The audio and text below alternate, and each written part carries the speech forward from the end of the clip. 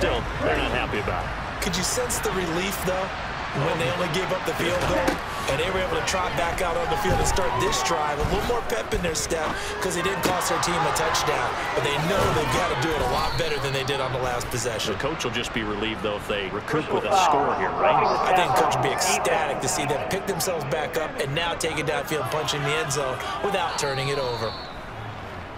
Well, that frustration, Charles,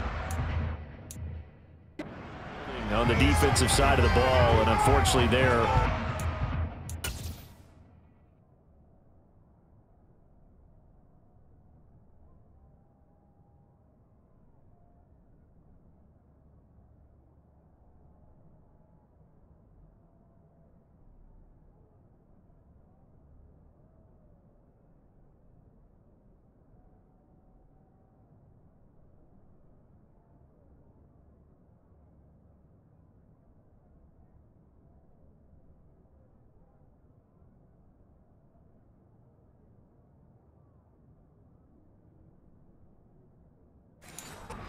Into a roughing the passer penalty. Yeah, and they should be frustrated because he's picked them apart the entire game, but it's got to come out in a different way.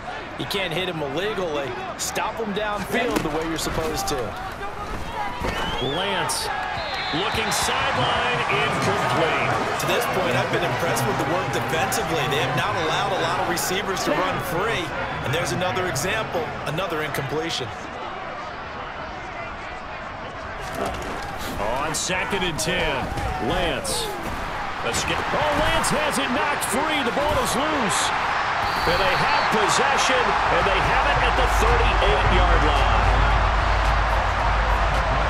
Whenever I see a team turn it over on back-to-back drives, fumbles on their last two, I know one person's blood pressure who is starting to rise, and that's the head coach. Absolutely. And when's it going to go down? When they stop fumbling?